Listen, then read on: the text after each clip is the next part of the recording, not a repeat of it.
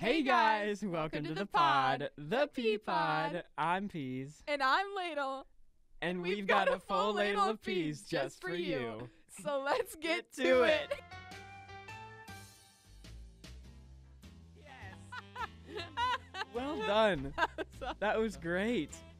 Welcome to Wednesday. Yeah.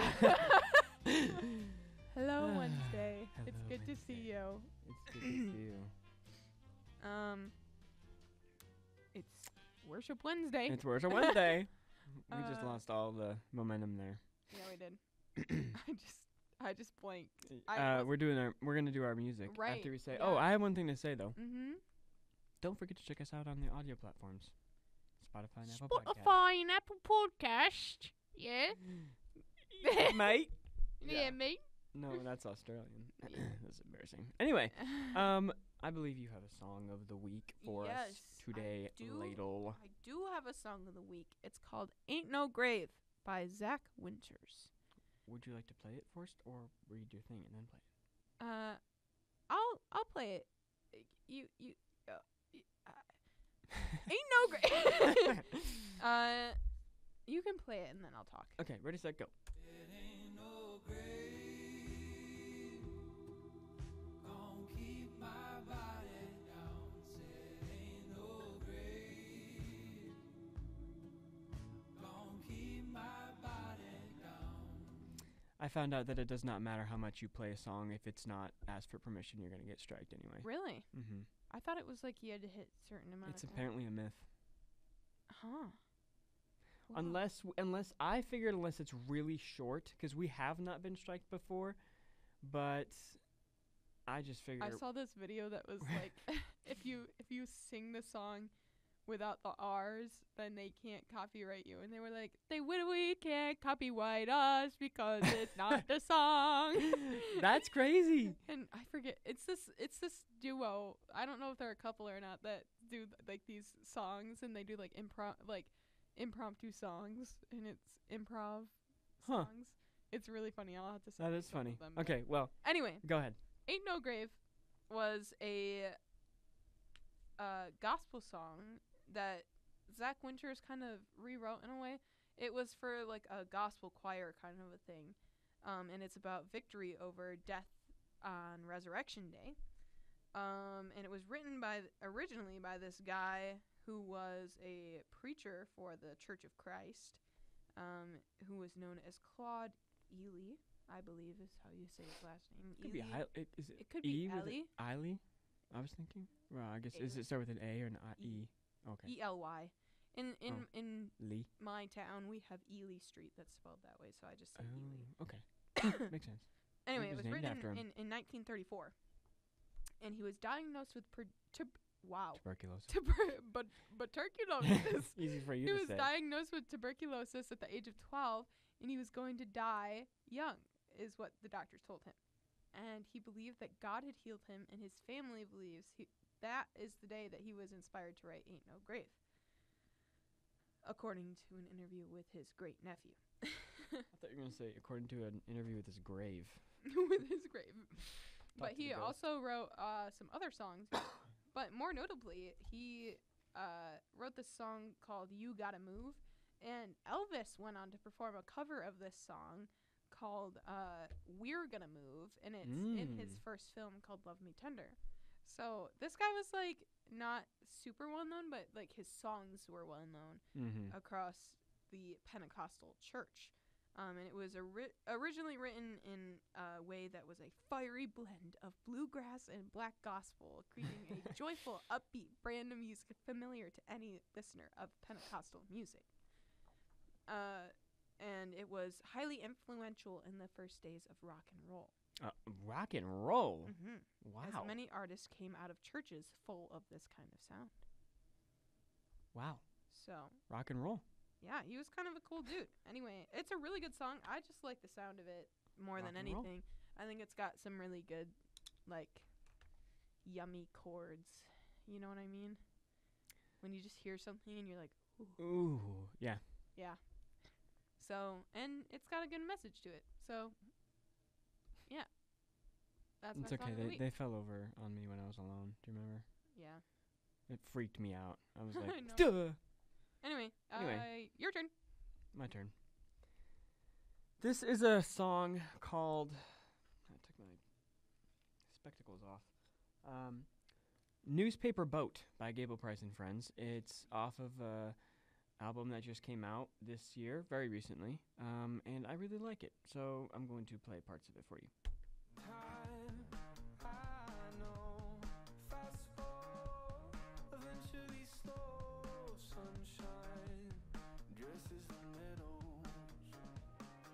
Feels like a Pharrell Williams song. Yeah, and then the next line is, there's a newspaper boat for the men in New York. There's a spot on your sleeve that was made for your heart. As you say it through your teeth that you won't do this again. How do we get immortalized? How do we buy the borrowed time? Dice, placing bets on a normal life. Pay your debts to the blind in life. So, You want to make sense of that for me? Nope. No.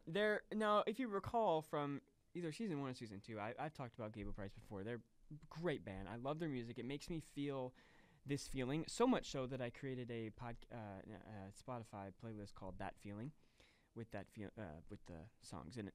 And they're just they're a Christian band, but they are very like philosophical Christian, I feel like. And I've interview recently I read where Gable doesn't really know where to take the band yet. He doesn't know if he wants to make it like explicitly Christian or kind of not. He's just kind of like in this in between. And I really love it. It's just great music. And it's a shame because they've only got like 238,000 listeners a month, but I love it. I can't really make sense of all of what that means, but it's really fun and cool. And so I really like that song. It didn't come out of some crazy gospel church, though, so I don't have quite cool of a history for this piece of music, unfortunately. Yeah, I tried to do a report on Ain't No Grave when we were in music theory. And we had to analyze stuff. Yeah. But there's no, like, chord charts. There's no... Even for the Bethel ones? Mm-hmm. Even for, every other version of the song, the original hymn, there's no written thing other than the lyrics. And Where did they come up with the melody, then? It's just something that people have, like, carried across many years. Well, I mean, but, like, there's no music for it. Mm-mm. I've searched far and wide for it because I really wanted to analyze it. Yeah. There's some, like I said, some yummy chords. Yeah. I wanted to know what they were. I'll never know. I mean, I could figure it out on the piano, I suppose, but I'm not about to spend. Cyan could figure it out pretty quick, probably. He's good at that stuff. He's got a brain in his head. Yeah. Dang. I can't do it. I got a brain in my head. Yeah. Sometimes. Cyan's got a brain for music, though. Yeah. That most people don't. So. He's awesome. He's cool. Brennan's roommate. Cyan. Great guy. Anyway. Shifting gears a little bit.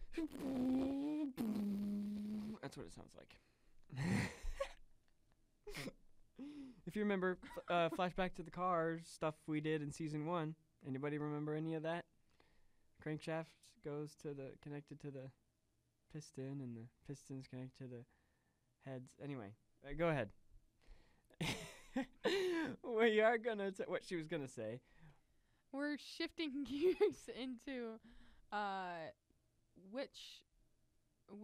I guess the benefits and downfalls to larger versus smaller worship teams. Back home, I feel like our youth worship team is very small, and then our morning worship team kind of fluctuates a little bit, and we have a few like interchanging groups depending on what week it is. And I've never really seen a huge like worship team, like really big, but I feel like it's typically overdone if it's too many people. Interesting. Okay. Because then it just gets showy instead of like God honoring. Yeah. You know what I mean? I do. I also think that smaller teams can be a little too exclusive though, and not include people who have clear talents. But what if it's smaller because of constraints rather than smaller because of desire to be smaller? What do you mean by constraints? I mean, what about that church that we went to that had 8 people?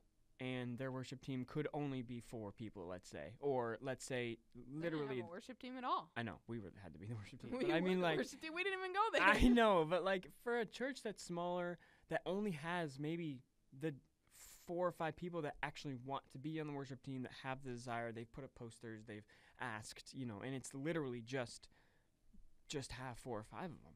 I mean, and they don't want to be. Is that, I mean, because I know what you're saying, the exclusivity of a smaller I just worship team mean that- because they only want I the mean- experts is a problem. But like, well, not even that. Sometimes it's just like this person isn't cool enough to be a part of our team. Right. And I'm saying that, like, even a smaller church like that, like, they can, have a small worship team, and their church can grow and get bigger. And as that happens, they don't have to stick to their small worship team, is what I'm saying. yeah. That oftentimes they'll just be like, well, this is how it's been forever, and we don't like change, so we're going to keep it how it is because you guys stink. I guess that's not optimal. My perspective is I like bigger ones because I like bigger ones that can play the music well, not in an exclusivity type of way, but just like I love like big sound for worship songs, like especially when it comes to like hymns. Okay. Go ahead. You like larger teams, but you often talk about Shane and Shane. Which is 2 people. 2 people plus a drummer and a couple pianist. of people, yeah. Yeah, okay. So maybe all right. So the thing with Shane and Shane is that they're incredible musicians, and Yeah. they can produce sounds High-level and music. high-level music to the way that I enjoy it. And I think And if it were a less skilled team of 4 people. right, it wouldn't be as nice. And so I mean the other thing is that I've never heard them in like a strictly church context. I mean, we've True. seen them perform in Torrey Gray, but like I'm sure they lead their own worship services, and so or I'm own worship service, and so I don't know what that's like, but I do know that a smaller worship team is fine. There's nothing wrong with that. The way that I like it though is that if it's going to be smaller, like I've seen 3 guys on stage, guy with the guitar, cajon, and something else, some other instrument, and Piano, maybe? piano maybe, and that's worked fine. I love that. I just really love when there are big worship songs that have great. I don't know. It's really interesting because my perspective is I don't love big churches that have big worship teams that are too performative, too overproduced. I love big worship teams that are enough to create a great sound, and it's just all of it connects well together. And like, so what I was trying to say earlier was like for hymns, like the way that Shane and Shane reproduce hymns, sometimes requires a larger team to produce what they do in a studio. And so like I would love to see, I love to see hymns that have been revamped that keep the original music, they keep the lyrics, the feel of it, but there's more girth to it. There's, pads, and there's really nice lead lines that go into that sort of thing. I feel like when I'm like on a worship team, I might prefer a little larger of a team. Yes. See, maybe that's a different thing we need to talk about. Would you prefer to be on a bigger worship team or a smaller one? Well, I just don't think I like to be in The light. The center spotlight. stage. Yeah. And I don't prefer to sing melody. I prefer to sing harmonies, if anything. And if I'm singing at all, in which case most times I'd just be playing piano. Right. But our freshman year, I suppose, I was a part of a team that was led by a guy on my brother floor, and he, there were 2 acoustic guitars, a bass, no electric, which I liked. I'm not a big electric guitar in worship setting kind of gal. Darn it. We had a drummer and in the caged drum set. Mm-hmm. And I feel like there was some other stuff going on in there. But Bongos. who knows? Xylophone. It was a larger team though. Yeah. And we sounded very full. Oh, we just had a lot of vocalists. That was it. Like Daniel. Yeah. And and it was a lot of fun. I mean, I got to play around with stuff on the piano because there were other supporting instruments I didn't have to hold down the fort, so to Yeah. speak. in like melody. You know what I mean? Yeah, and structure because. Oh, and we had a second keyboard. That was it. We had a synth. Okay, yeah, yeah. That's okay. That's what I like about playing because I like playing electric. I do like electric guitar. I think it's almost necessary to the experience that I enjoy. But when it comes to, I like bigger bands so that I don't have to be the guy to play the chords and keep the structure going, because if you have an electric guitar, an acoustic guitar, and a pianist and a singer, being the electric or acoustic guitarist, a lot of the times like the electric guitar has to be the bass line, and if you're lead lining on the electric when it's too small of a band, there's like this emptiness underneath it. Yeah. It's like this like hollow, and it's not horrible. It's just it can be noticeable that there's no something carrying it, and so I enjoy playing on bigger bands because then I can be free to do what I want.